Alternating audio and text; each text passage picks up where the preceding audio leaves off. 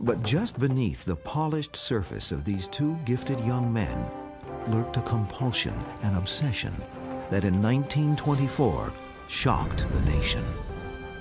Join us as we go in search of history to investigate born killers, Leopold and Loeb.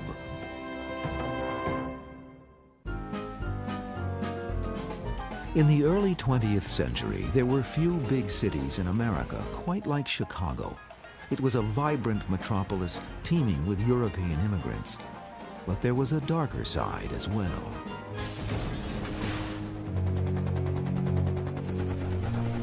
It was a place where tough-minded men fought tooth and nail for prominence in commerce and industry, and where gangsters like Al Capone still used violence as a calling card and business practice. It was then, and remains to this day, a city of neighborhoods. Some were more prestigious than others. In the early 1900s, few were more exclusive than the Kenwood district on the city's south side. Here, families lived in huge brick and stone mansions, raising children who were accustomed to the finer things in life. It was into such privileged households that Nathan Leopold Jr. and Richard Loeb were born.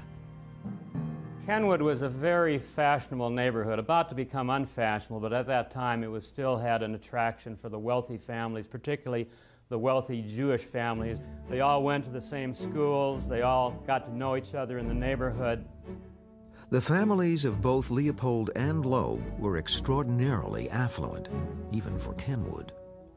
Loeb's father was second in command at Sears Roebuck.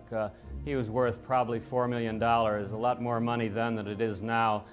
Leopold's family, his father had made his money in shipping, mining. He owned a paper company. He had probably $1 million, so there was a lot of money. Though they grew up only a few blocks apart, Leopold, born in 1904, and Loeb, born a year later, were not close during childhood. Yet their lives were remarkably similar. Both attended elite private schools, both excelled academically. Leopold was considered a genius. His IQ was measured at 210. He spoke several languages fluently, was familiar with at least a dozen languages. This was a person who had graduated from the University of Chicago at age 17, was enrolled at Harvard Law School, a person who was a nationally renowned ornithologist, an exceptional mind.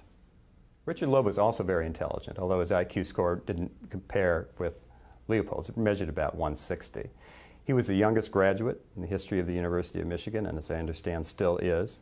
A very bright individual, but someone who was less drawn to intellectual pursuit and more drawn to athletics, more drawn to liquor, gambling, chasing women.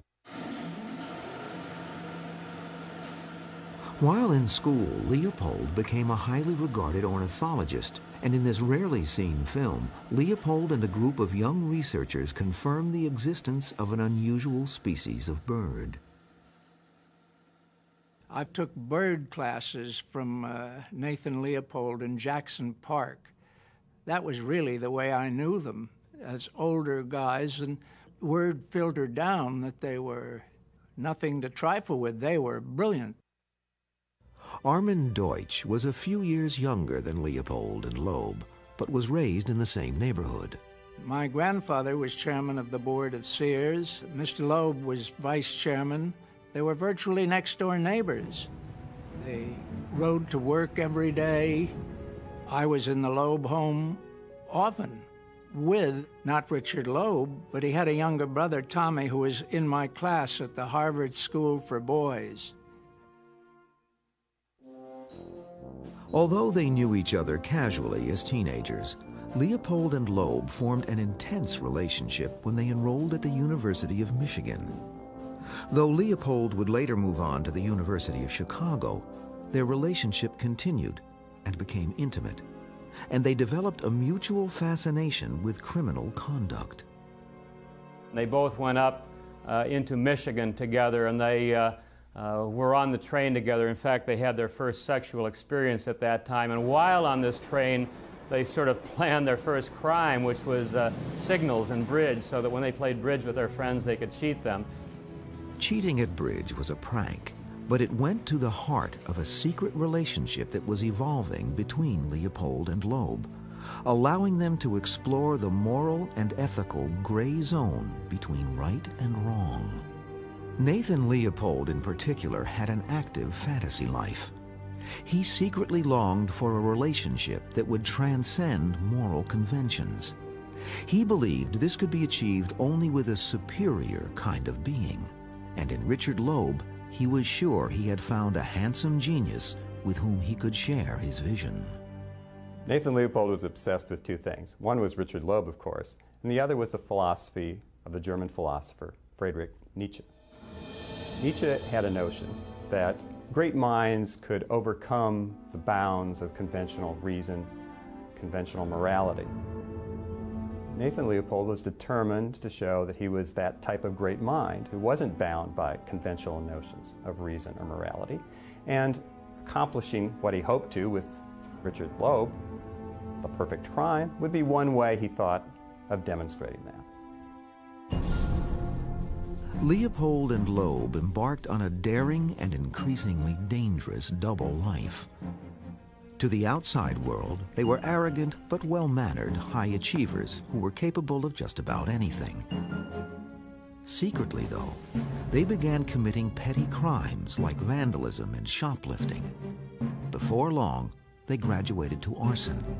But they were frustrated that their exploits never made it into the newspapers. They had proved that they could be criminals and not get caught.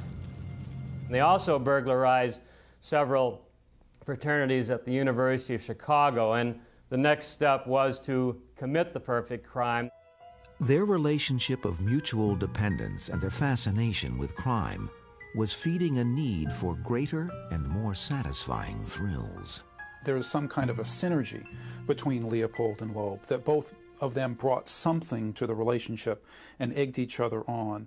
And certainly we know from studies of gang behavior that when people get together, they do things that they wouldn't do by themselves. It attains a kind of legitimacy that acting on their own wouldn't occur. Leopold was in love with Loeb, and he would do whatever Loeb wanted him to. It was really sort of the two of them worked together. By the winter of 1923, Leopold, just 19, and Loeb, 18, had begun the meticulous planning of the crime that would earn them infamy. When In Search of History continues, Leopold and Loeb become the first killers of the 20th century to achieve national notoriety. By early 1924, Nathan Leopold and Richard Loeb had committed a number of non-violent crimes. But the thrill from these adventures wasn't enough. Now their intentions turned much more ominous. Leopold and Loeb made exhaustive plans for committing a perfect crime. They concocted a scheme that they considered foolproof. They would kidnap a rich boy from the neighborhood, murder him, and extort money from the dead boy's parents. Almost 6 months of planning went into this crime. They adopted aliases, they opened fictitious bank accounts, they went to a rental car agency to do a trial run of a rental car that they planned to use on the day of the murder. They discussed all of the aspects of the crime in inordinate detail.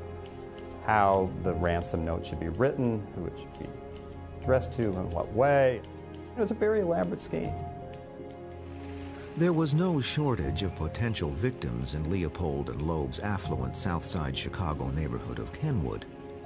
They considered numerous possibilities, even Loeb's younger brother, Tommy, though they soon decided that killing a sibling would bring too much attention their way.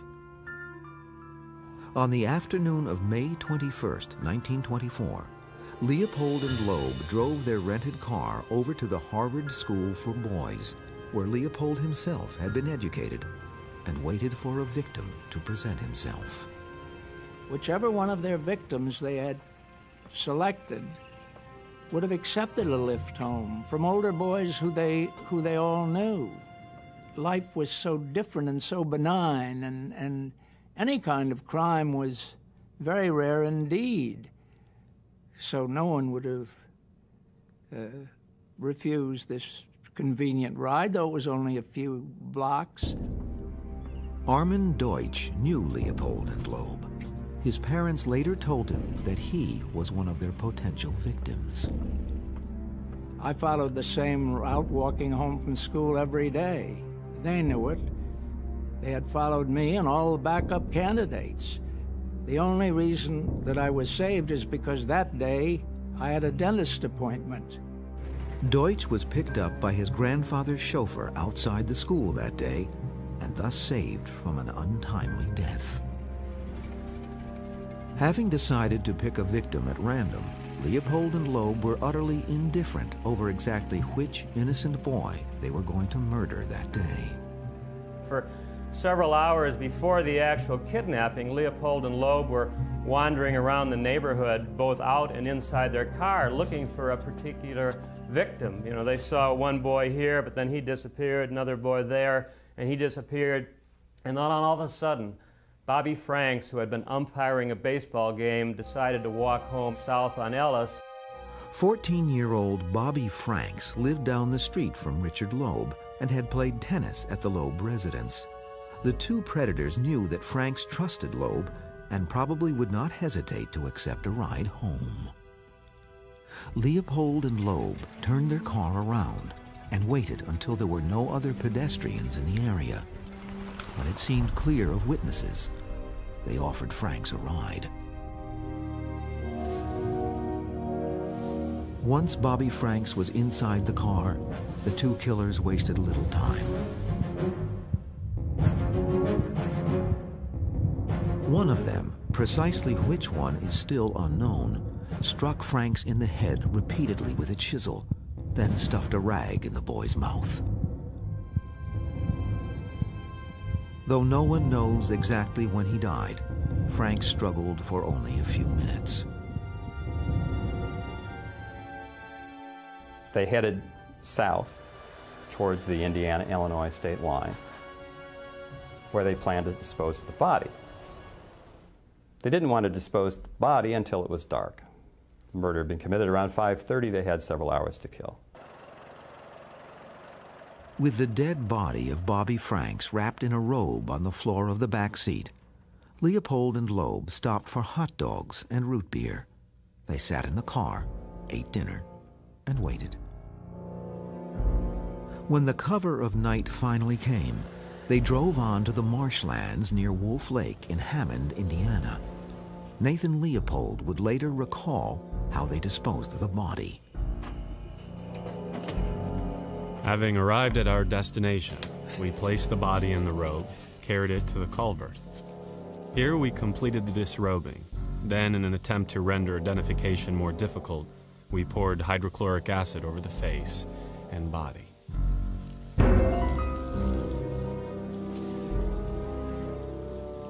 Having disposed of the body, Leopold and Loeb headed back towards their homes. They stopped along the way, first to call their parents to let them know they'd be a little late.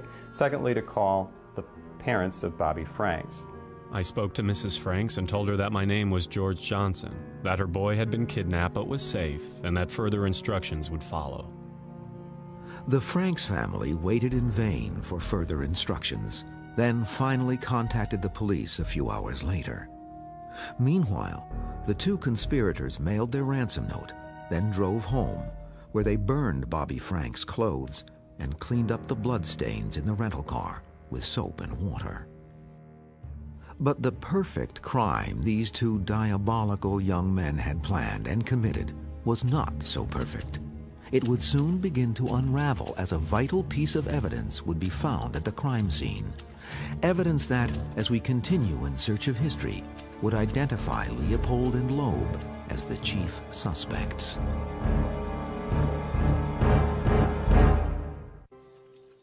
Nathan Leopold and Richard Loeb had stuffed Bobby Franks' body into a marshland drainage pipe near Hammond, Indiana. A short time later, the Franks family received a call informing them that their son had been kidnapped. 4 hours after that, the Franks family contacted the police, who began pursuing the unknown kidnapper. Just after 9 a.m. in Hammond, Indiana, a local mill worker happened upon the body. The naked corpse, the age of the victim, and the prominence of the Franks family catapulted the kidnap murder to front-page news. The Chicago police immediately launched the largest manhunt in city history. The police were running all over the place trying to pick up every clue they could. There were rewards promised. The reporters were flocking around like paparazzi, you know, hanging out in front of the families' houses, and the police were nabbing people, bringing some of the teachers at the school where Bobby Franks went to school, bringing them in, giving them the third degree, treating them rather brutally, as a matter of fact. An exhilarated Leopold and Loeb finally had the notoriety they felt they deserved, albeit anonymously. Leopold was content to go about his schedule as quietly as possible. But Loeb was drawn to the police investigation as if by a magnet. He talked to anybody who would listen, offering theories about who might have done it, even going so far as to tell newspaper reporters, "If I were going to murder anybody, I would murder just such a cocky little son of a bitch as Bobby Franks." The first break in the case came just a few days later. Police recovered a pair of eyeglasses at the crime scene, glasses that had a unique hinge. There were only 3 such pairs of glasses in Chicago. 2 of the owners had solid alibis. The third pair belonged to Nathan Leopold. State's Attorney Robert E. Crow quickly brought Leopold in for questioning. When they were questioning Leopold, Leopold told them he had been out birding the week before, which he had been. You know, it was perfectly legitimate that he might have dropped the glasses there, so they asked him to demonstrate. So he put the glasses in his top pocket and tried to fall down on the rug, and the glasses didn't come out. He tried it again, the glasses didn't come out, and that was one of the things that sort of shook his alibi. At this point, suspicions that Nathan Leopold was in fact the murderer began to mount. He was grilled extensively about what he said he was doing on Wednesday, May 21st. At that time, of course, Richard Loeb was also identified as a possible suspect and was picked up for questioning as well. He was grilled, and grilled extensively. They kept denying any involvement with the crime, kept repeating this story. And I think some of the investigators at some point were beginning to believe it.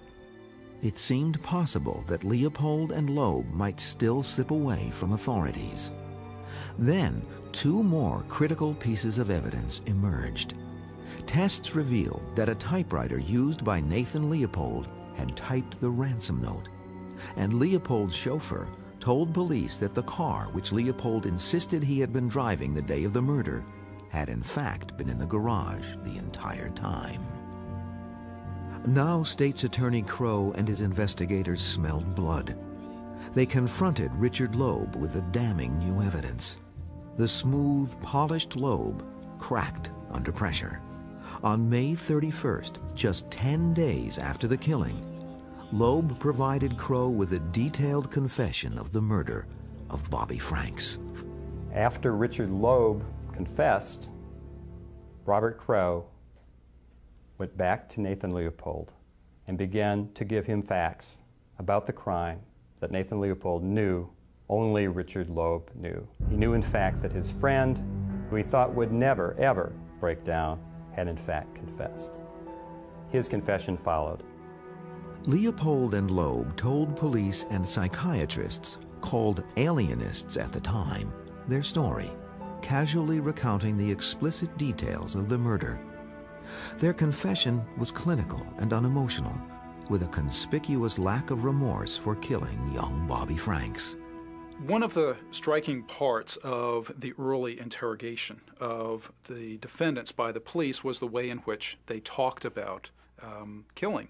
Leopold, I'm not sure if this was to the police or to one of the alienists, described killing in a very dispassionate and scientific kind of way. He described it as involving the same kind of emotions as pulling the wings off a butterfly. They were bound by a sexual relationship. They shared a belief that they were superior to the moral norm, and they were convinced that they would never be caught. But when they finally confessed, the killers who saw themselves as supermen, revealed themselves to be extraordinarily human. Leopold pointed the finger at Loeb, saying he was the killer. Loeb said Leopold did it.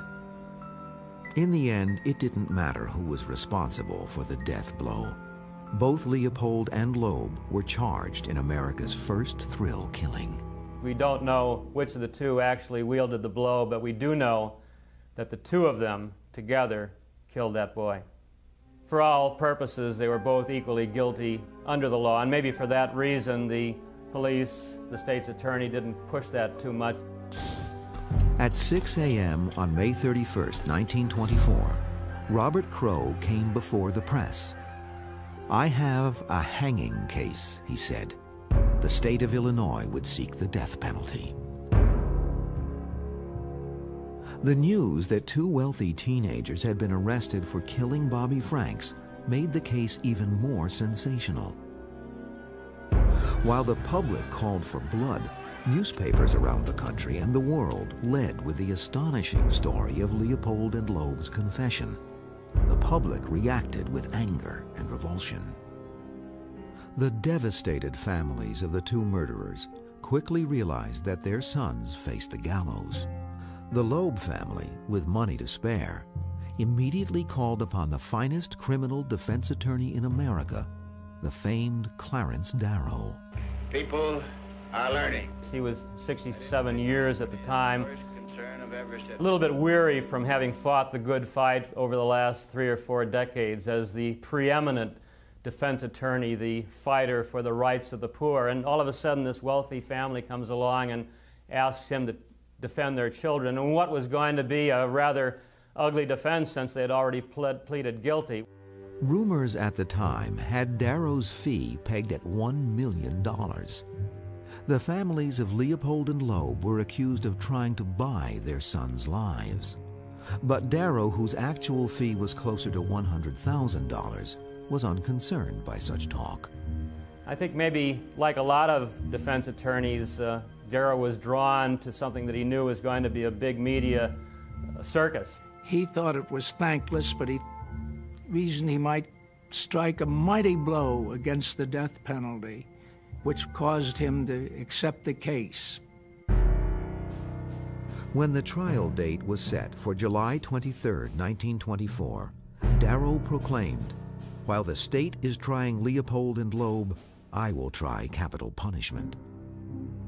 When In Search of History continues, Clarence Darrow stuns the world with a plea for Leopold and Loeb and delivers this century's most eloquent courtroom argument.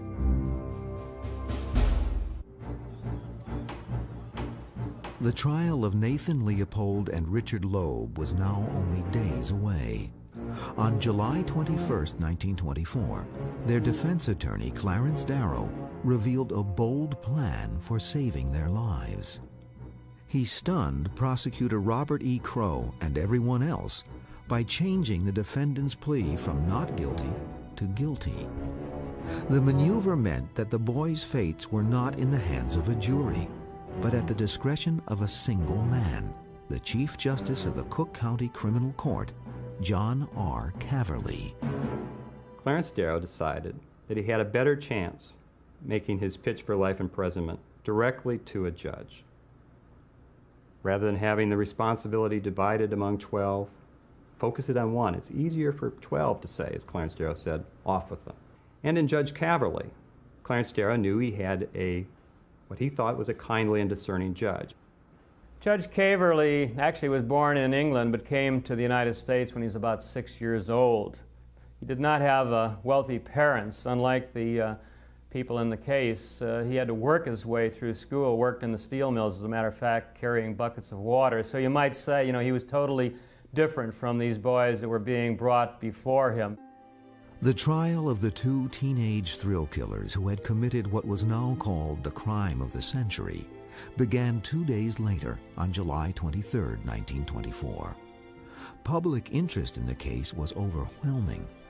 Thousands clamored to get into a courtroom that would hold barely 300. Every day there were mounted police holding back crowds of hundreds who wanted to get in not just to get a seat in the courtroom, but to get at those guys. They craved a hanging. Though he was surprised by Darrow's pretrial maneuverings, State's Attorney Robert Crowe began the proceedings brimming with confidence. This looks like about as slam dunk a case as you could imagine.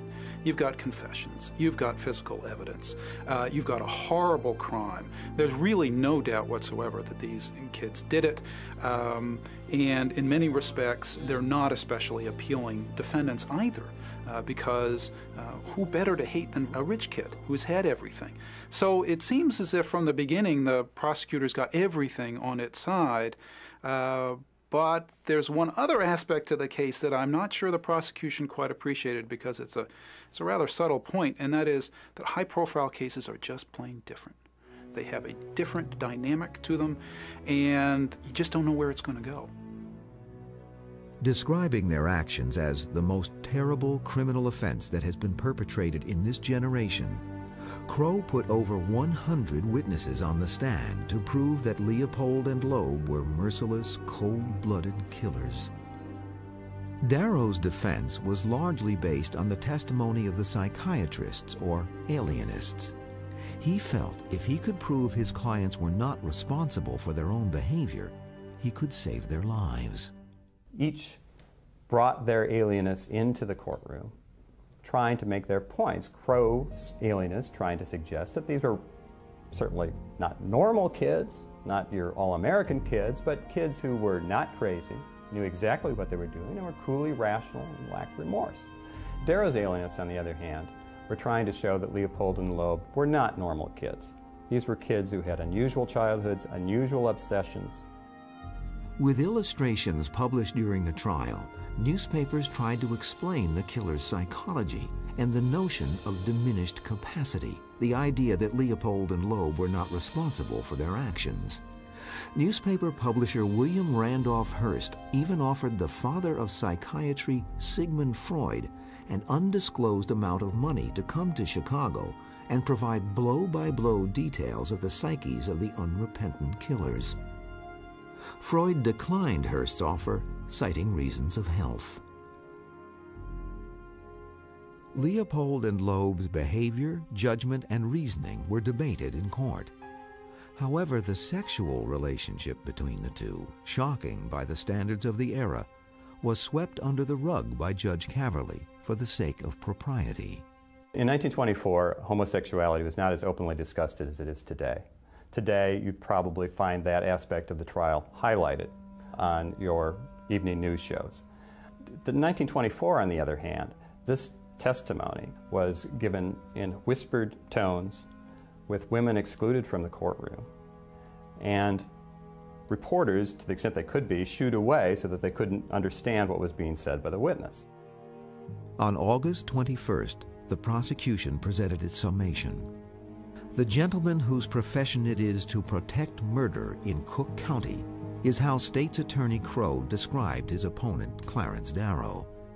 He then implored Judge Caverly to send Leopold and Loeb to the gallows. Society can endure, the law can endure, and criminals can escape. But if a court such as this court should say that he believes in the doctrine of Darrow, that you ought not to hang when the laws say you should, a greater blow has been struck to our institutions than by 100, yes, 1,000 murders. As word spread that Darrow was to deliver his closing argument, seats in the sweltering courtroom were almost impossible to obtain. Those who made it inside were not disappointed. Darrow's speech was an epic denunciation of capital punishment that spanned 2 days and nearly 12 hours. I have heard in the last 6 weeks nothing but the cry for blood. I have heard from the office of the state's attorney only ugly hate. I have seen a court urged to the point of threats to hang 2 boys in the face of science, in the face of philosophy, in the face of humanity, in the face of experience, in the face of all the better and more humane thought of the age. The number of people there and knowing that the entire public was watching. And really the greatest pressure of all, which is the greatest pressure that any attorney can face, is knowing that on his words hangs the fate of his clients, of these two young men. They may die, depending on what he has to say. We are told that they planned. Well, what does that mean?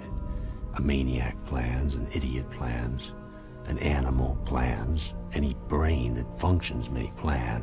But their plans were the diseased plans of the diseased mind. Clarence Darrow was a spellbinder. And, he quoted Omer Khayyam, he quoted Haussmann, he quoted Nietzsche in trying to prove these boys not innocent, but to mitigate some of the sentence. Your Honor stands between the past and the future. I am pleading for the future. I am pleading for a time when hatred and cruelty will not control the hearts of men, when we can learn by reason and judgment and understanding and faith that all life is worth saving, and that mercy is the highest attribute of man. In the end, Clarence Darrow, as he finally took his seat after his 11-plus hour summation, left Judge Caverly on the bench with tears streaming down his cheeks.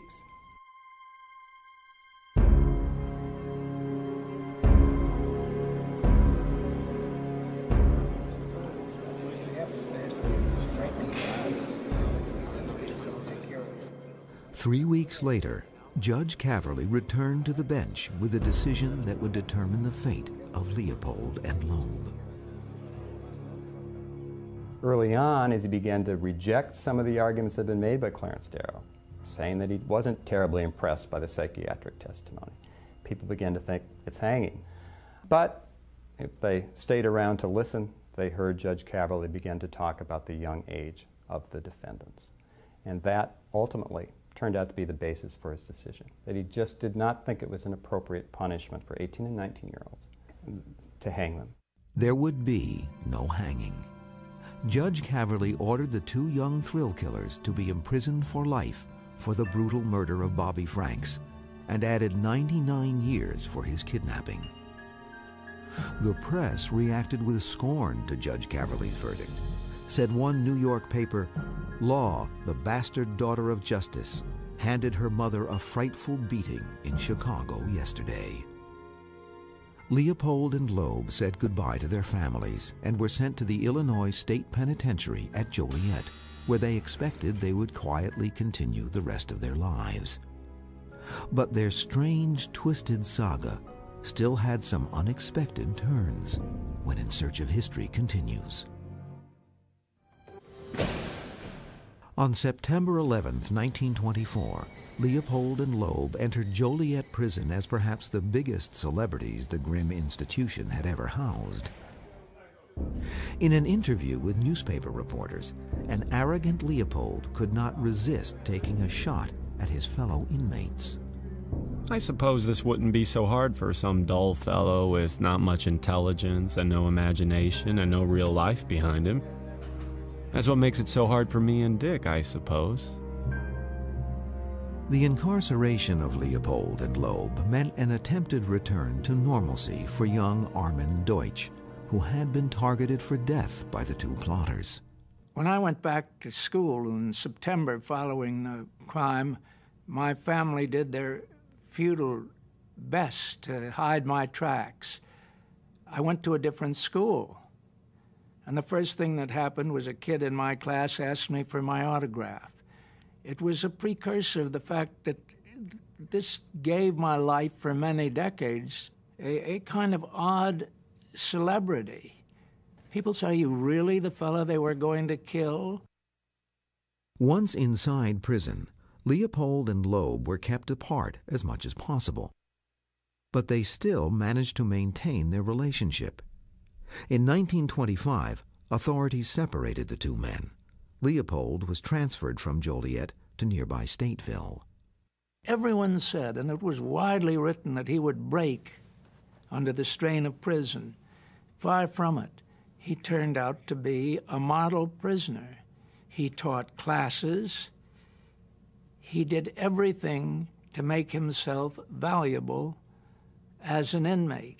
To some, Leopold was a shining example of penal rehabilitation. He worked in the prison hospital and organized the library.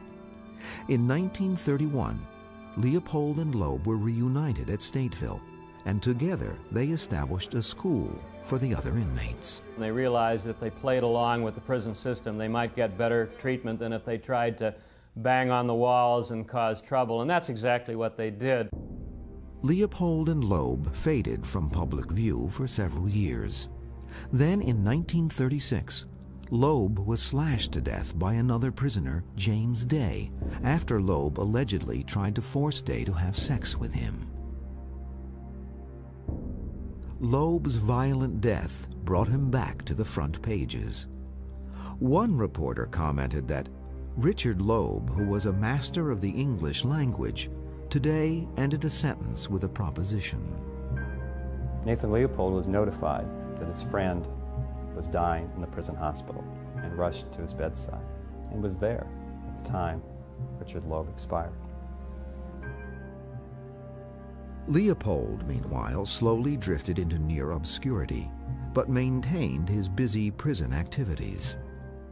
For a long time, Leopold probably accepted the fact that he would never be paroled, and then during World War II, he became involved in a project to try and cure malaria. Several of the prisoners volunteered to actually contract malaria so various drugs could be tried on them. Leopold was one of them. Although it had been unthinkable at the time of his sentencing, discussions about possible parole for Leopold began to surface. The brilliant schemer saw an opportunity and seized it. Leopold tried to redo his image. He made himself accessible to the press, which he had not done so for about 20 years. And he tried to present the fact that he was a model prisoner. Nathan Leopold, condemned for the slaying of Robert Franks 20 years ago, is a volunteer in a cause that deserves universal support. He went through several parole hearings unsuccessfully, but finally, in 1958, at the age of 53, Nathan Leopold was released from prison. Leopold had served just 33 years of the life plus 99 years sentence he had received for the kidnapping and murder of Bobby Franks. Now that he was a free man, Leopold pleaded with the press to leave him alone. Nathan Leopold wanted to live something like an ordinary life, although that certainly was not possible. He went to Puerto Rico, where a job had been arranged for him, and began work in a mission and lived a rather worthwhile life. In many ways, I think you can look at this case as many sort of stories, but certainly one of them is a story of redemption, that Nathan Leopold showed that he could still provide something to others, even after the terrible act that he committed that May Day in 1924. I saw him going to Puerto Rico and continuing his good work, and that's where he would be. Later I learned that that was not true. He could travel as he wished. I understand he went to Chicago and visited family members and so on, and that rather embittered me because no family member of Bobby Franks' family ever had a joyous moment in their life again. The Leopold and Loeb case was the defining moment in the lives of all of its participants.